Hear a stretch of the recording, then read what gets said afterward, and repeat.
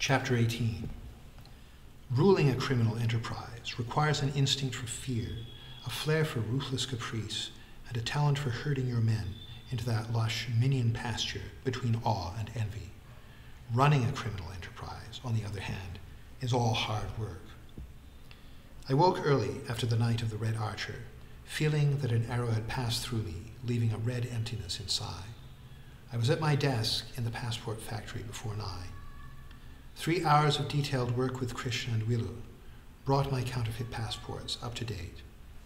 After a call to my contact at the Bombay Municipal Corporation, asking him to deliver copies of the permit documents for Fazad's treasure-hunting family, I headed to the Colaba Causeway for a working lunch.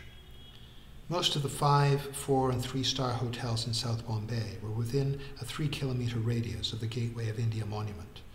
90% of Bombay's tourists could be found within the same arc of the peninsula, along with 95% of the illegal passport trade and 85% of the drug trafficking. Most businesses in the south paid protection money, called hafta, meaning a week, to the Sanjay Company. The company exempted the owners of 7 restaurants and bars in the same area. The owners of those bars allowed touts, pimps, tourist guides, pickpockets, drug dealers, and black market traders connected with the Sanjay Company to use their premises as convenient drop-off points for goods, documents, and information. My passport forgery and counterfeiting unit had to monitor these 7 drop-off centers for usable documents. For the most part, that job fell to me. To keep enemies and potential rivals guessing, I changed the order of the bars and restaurants every day, rotating between them often enough to confuse any sense of routine. I started on that day at the Trafalgar restaurant, only a good knife's throw from Lightning Dileep's desk in the Colaba police station. At the door of the corner-facing restaurant, below the 3 steep steps leading inside, I paused to shake hands with a memory man named Rishikesh. Memory men were a criminal subcaste in those years, men who lacked the foolhardiness to risk prison time by actually committing crimes, but whose intelligence and prodigious memories allowed them to make a modest living, serving the fearless fools who did. Taking up positions in high criminal traffic areas, such as the Causeway, they made it their business to know the latest figures for the day's gold prices, the current black and white market exchange rates for 6 major currencies, the carat price for white diamonds, rubies, emeralds, and sapphires, and half-hour fluctuations in the price of every illicit drug, from cannabis to cocaine. "What's up, Kesh?" I asked, shaking his hand. "No problem, Baba," he grinned, raising his eyes to the sky for a moment. "Uparwali." The word he'd used was a reference to God, and one of my favorites, more often used in the singular, Uparwala. It could be roughly translated as the person upstairs. Used in the plural, the term meant the people upstairs. "Uparwale," I replied. "Let's go." "Okay," he said, becoming serious as he launched into his iterations of the latest prices and rates. I only needed the gold and currency exchange rates, but I let Kesh run through the whole of his repertoire. I liked him and admired the subtle genius that allowed him to hold hundreds of facts in his current memory, adjusting them as often as 3 times in a single day without a decimal point of error. Most gangsters held fringe dwellers like Kesh in contempt. I never understood it. The small-scale street outlaws were harmless people, surviving through cleverness and adapted skills in a hostile environment that sometimes didn't treat them well. I also had a soft spot for independent outlaws, men and women who refused to join the ranks of law-abiding citizens no less resolutely than they rejected the violence of hardcore criminals. When his recitation ended, I paid him twice the going rate for a memory man's mantra, and he gave me a smile like sunlight streaming off the sea. Inside the restaurant, I sat with my back to a wall. I had a clear view of the street. A waiter nudged my shoulder with his belly. I ordered a vegetable sandwich and a coffee. I didn't have to signal anyone. I only had to wait. I knew that the information network of the street was already at work. One or more of the endlessly drifting street guys roaming the tourist beat would have seen me park my motorcycle, talk with Kesh, and enter the restaurant. Word would already be spreading through neighboring lanes and dens. Lin Baba is sitting at Trafalgar. Before I finished my sandwich, the first contact arrived. It was Billy Basu. Hesitating close to my table, he glanced around nervously and spoke very softly. "Hello, Mr. Lin. My name is Billy Basu. I am working with Dennis, the sleeping Baba. You might be remembering me. Sit down. You're making the boss nervous." He glanced at the restaurant boss, leaning on the counter, his hand playing in the trays of change as if they were pebbles in a stream. Billy Basu sat down. A waiter appeared immediately, slapping a grimy vinyl menu booklet in front of Billy. The rules in all the drop-off bars and restaurants were simple. No fighting or disturbances that might upset the civilians, and everyone buys lunch, whether they eat it or not. I ordered tea and a takeaway sandwich parcel for Billy. When the waiter left us, Billy came to the point quickly. "I have a chain," he said, reaching into his pocket. "Solid gold it is, with a picture locket attached." He put the gold locket and chain on the table. I picked it up, running my thumb over the links of the chain, and then prized open the locket. I found 2 photographs, a young man and a young woman, facing each other and smiling happily across the hinge of their little world, a world that had found its way into my hand. "I don't take stolen goods, Billy." "What stolen, Baba?" he demanded indignantly. "This was a trade, a fair trade, the locket for dope, and good quality, almost 50% pure, all square and fair." I looked at the photographs of the young couple again. They were Northern Europeans, bright-eyed and healthy, for the kind of social background that put perfect teeth in untroubled smiles. They looked about 20 years old. "How much do you want?" "Oh, Baba," he grinned, beginning the Indian bargaining ritual. "That is for you to say, not me." "I'll give you $5 American." "But," he spluttered, "it's much too less for such a piece." "You said it was for me to say." "Yes, Baba, but it is for you to say a fair price." "I'll give you 60% of the gram weight price. Do you agree it's 18-karat gold?" It's maybe 22 carats, Baba. No? It's 18, 60%. Or try your luck with the Marwaris in Zaveri Bazaar." "Oh no, Baba," he said quickly. "If I deal with the Marwaris, I'll end up owing them money. They're too smart. I'd rather deal with you. No offense. None taken. 50%. Done at 60. I called the waiter, passed him the locket and chain, and told him to ask the manager to weigh it on his jewelry scale. The waiter slouched over to a desk and handed over the chain. Using a fine scale that he kept under the counter, the manager weighed the locket and chain, wrote the gram weight on a piece of paper, and handed them back to the waiter. The waiter passed the paper to me, hefted the chain and locket in the bowl of his hand for a moment, as if checking the accuracy of the scale, and then dropped them into my upturned palm. I glanced at the figure on the paper, and then showed it to Billy Basu. He nodded.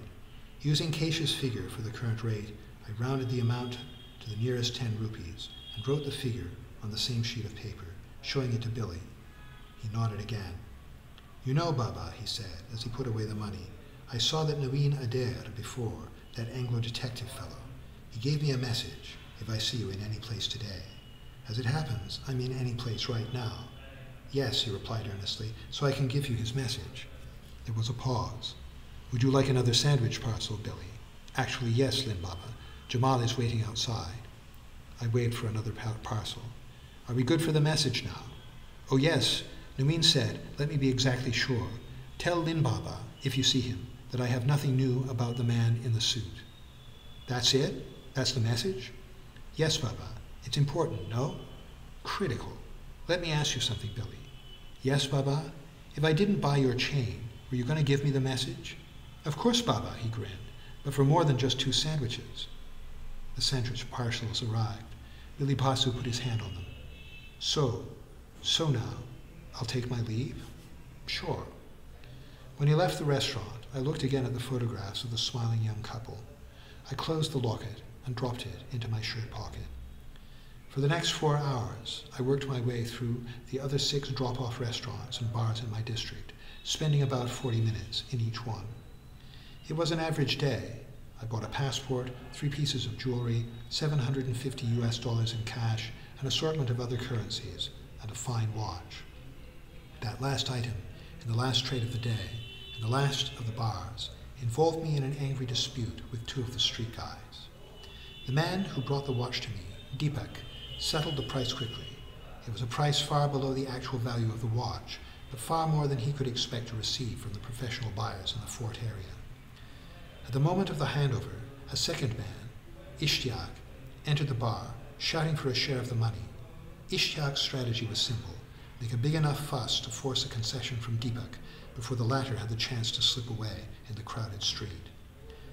In other circumstances, I'd have taken my money back, shoved both men out of the bar, and forgotten about them. My long-standing relationship with the bar's owner was more important than any one transaction. But when I put the watch to my ear, I'd heard the reassuring trip-click movement, twitching toward its rundown cycle, the mechanical heart beating its rhythm, reward for the daily, winding fidelity of its owner. It was, as it happened, my favorite watch. Ignoring my instincts, I tried to placate Ishtiaq. The momentary weakness ignited impudence, and he shouted all the harder. Diners at other tables began to stare at us, and it wasn't a big place. Speaking quickly, I soothed Ishtiaq, pulled some money from my pocket, and paid him off. He snatched at the notes, snarled at Deepak, and left the bar. Deepak gave me an apologetic shrug and slipped out onto the street. I slid the metal bracelet of the watch over my hand, onto my wrist. I snapped the catch shut. It was a perfect fit. Then I looked up to see the manager and his waiters staring at me. The short story written in their eyes was clear. I'd lost face. Men in my position don't placate street tourists, touts, like Ishtiaq. I glanced again at the watch on my wrist. My greed had weakened me. Greed is human kryptonite, Carla once said to me, as she pocketed all of the commission we'd just made together on a deal. I needed to work out and swung the bike through traffic, heading for the Mafia boxing gym at Ballard Pier. The manager of the gym, Hussein, was a veteran gangster who'd lost an arm to a machete blow in a battle with another gang. His long, scarred face found its way into a biblical beard that rested on the prodigious mound of his chest. He was brave, kind, funny, tough, and a match for any of the young gangsters who trained at the gym. Every time I looked into his laughing, dangerous eyes, I wondered what he and Karabai must have been like, the young fighters who created a gang that became a mafia company. Let my enemy see the tiger, they used to say, before he dies. There was no doubt that Hussein and Karabai had shown the tiger many times as they prowled the city, young and fearless, all those years before. And something of that striped menace lingered in the burnt clay eyes of the gym master. Wa wa Lin Baba, he said as I entered the gym. Salam alaikum. Wa alaikum salam. One Hussein. Because another Hussein joined Karabai in those early years and went on to hold a position on the council, they were sometimes known as one Hussein and two Hussein for the number of arms they possessed. Kya hal hai? How are you going? Busier than a one-armed man in a bar fight, I replied in Hindi. It was an old joke between us, but he laughed every time. How are you? One Hussein Bhai. Still swinging the punches, Lin Baba. If you keep punching, you stay hard. If you stop the windmill, there's no flour. You got that right. Are you training full session, Lin? No, one Hussein Bhai, just loading the guns. Loading the guns was gangster slang for a workout that pumped the biceps and triceps in the same session of supersets. Damn good, he laughed. Keep the guns loaded, Yar. You know the 2 rules of combat. Make sure they know they've been hit, and make sure they stay hit, I finished for him. Jarur. He handed me a towel as I walked past into the main training room. The gym, which at first had been a small, dirty space where large, dirty gangsters learned the arts of street fighting, had proven so popular with the young men of the Sanjay Company that it had been expanded to include the whole of the neighboring warehouse. In the foreground, there was an assortment of weight training equipment, benches, lot and rowing machines, incline and decline presses, squat bars, chin-up and dip bars, and stacks of heavy plates and dumbbells. Beyond that area, lined with mirrors, was the blood-stained boxing ring. Further into the newly created space was a wrestling and judo mat. Lining the far wall were heavy body bags and suspended speedballs. In the corner leading back toward the entrance was a corridor, 2 men wide, formed with vinyl-padded walls. The corridor was the training space for knife fighting. It was hot in the gym. Grunts, moans, and shouts of pain pierced humid air that was sweating adrenaline and that high, scrape-a-bone smell of testosterone. I spent a large part of my life in the company of men. 10 years of my life in prisons, 7 years in gangs, 20 years in gyms, karate schools, boxing clubs, rugby teams, motorcycle groups, and all my growing years in a boys' school. More than half of my life in exclusively male societies. And I've always felt comfortable there. It's a simple world. You only need one key to every locked heart: confidence. Nodding to the other young men in the weight training area, I took the long knife scabbards from their tucks in the back of my jeans and folded them with my money, keys, the watch, and my shirt on a wide wooden stool. Strapping on a thick leather-weight belt, I slapped the towel on an empty bench and began my alternate sets of reclining tricep extensions and standing bicep curls. After 30 minutes, my arms were at the peak of their pump. I collected my things and made my way to the knife training corridor. In those years before every handbag thief carried a gun, the techniques of knife fighting were a serious business. The masters who taught their knife skills were cult heroes for young gangsters and treated with as much deference as members of the Sanjay Council themselves. Hatoda, the man who taught me for 2 years, had also taught Ishmeet, the leader of the cycle killers, who had passed on the skills to his own men. The knife master was just leaving the corridor with a young street fighter named Tricky as I approached. They both greeted me with smiles and warm handshakes. The young gangster, exhausted but happy, excused himself quickly and headed for the shower. "A good kid," Hatoda said in Hindi as we watched him leave, "and a natural with the knife. May he never use it in shame." The last phrase was a kind of incantation that Hatoda taught his students. I repeated it instinctively, as we all did, in the plural. May we never use it in shame. Hatoda was a Sikh from the holy city of Amritsar. As a young man, he'd fallen in with a tough crowd. Eventually, he'd abandoned his studies and spent almost all of his time with the local gang. When a violent robbery led to conflict with community leaders, Hatoda's family disowned him. As part of the price of peace, his gang had been compelled to cast him out as well. Alone and penniless, he made his way to Bombay and was recruited by Karabai. He apprenticed the young Sikh to Ganesh Bai, the last of the master knife fighters who'd started with Karabai in the early 1960s.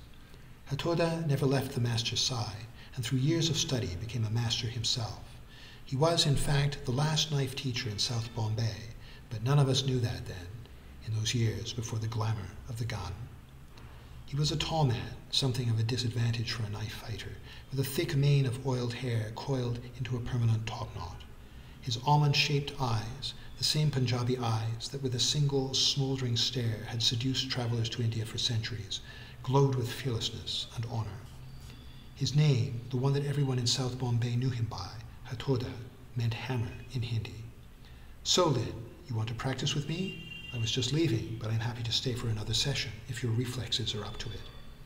"I don't want to put you out, Master Ji," I demurred. "It's no trouble," he insisted. "I'll just drink water and we'll begin." "I'll train with him," a voice from behind me said, speaking in Hindi. "The Gora can work out with me." It was Andrew De Silva, the young Goan member of the Sanjay Company Council. His use of the term Gora, meaning white man, though very common in Bombay, was insulting in the context. He knew it, of course, and leered at me, his mouth open and his lower jaw thrust out. It was also a strange thing to say. Andrew was very fair-skinned, his part Portuguese ancestry evident in his reddish-brown hair and honey-colored eyes. Because I spent so much time riding my motorcycle in the sunlight without a helmet, my face and arms were darker than his. "That is," Andrew added, when I didn't respond, "if the Gora isn't afraid that I might embarrass him." It was the right moment, on the wrong day. "What level do you want?" I asked, returning his stare. "Level 4, Andrew said, his leer widening. 4 it is, I agreed. All training in the knife-fighting arts was done with hammer handles, the reason for Hatoda's enduring nickname. The wooden handles, without their hammerheads, approximated the hilt and heft of a knife, and could be used for practice without causing the grievous injuries of real knives. Level 1 used the blunt end of a basic hammer handle. Level 4 training used handles shaved to points, sharp enough to draw blood. Training bouts were usually conducted in 5 one-minute rounds, with a 30-second recovery period between them. Stripped down to jeans and bare chests, we entered the training corridor. Hatoda, standing in the entrance to referee the session, handed us one sharpened handle each. The space was tight, with only a few centimeters of movement possible to left or right. The aim was to teach men how to fight in close quarters, surrounded by enemies. The end of the padded corridor was blocked off. The way in was the only way out.